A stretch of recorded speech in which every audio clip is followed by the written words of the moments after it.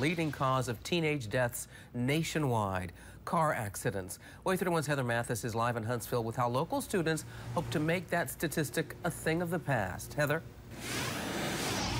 Well, Deborah, it's a very scary statistic. 1 in 4 teens are likely to get in a car crash because of this right here, their cell phone. That's why hundreds of students across North Alabama got to experience today firsthand what can happen if you get distracted behind the wheel.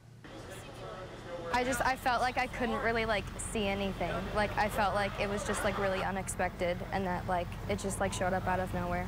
Casey Shrum may only have crashed a pretend car while texting and driving, but the message of real-life consequences hit home. It's with other people, you're putting other people at danger.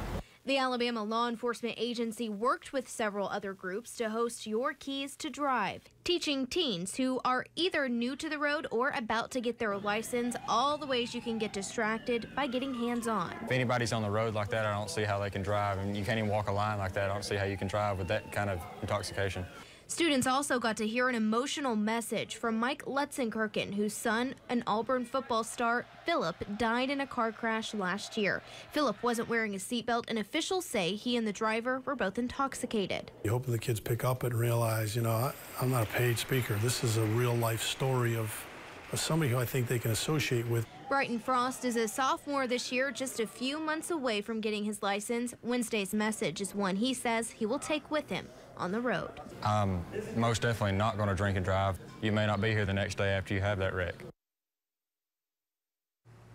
Now, this was the 4th Your Keys to Drive seminar that has been held throughout the state of Alabama just this year. If you want more tips on how to talk to your teen about staying safe on the roadways, just head to WAAYTV.com and click on the Roadway Warrior section. Live in Huntsville, Heather Mathis, WAAY 31, Hometown News. Thank you, Heather. Happening today, Cabela's in Huntsville is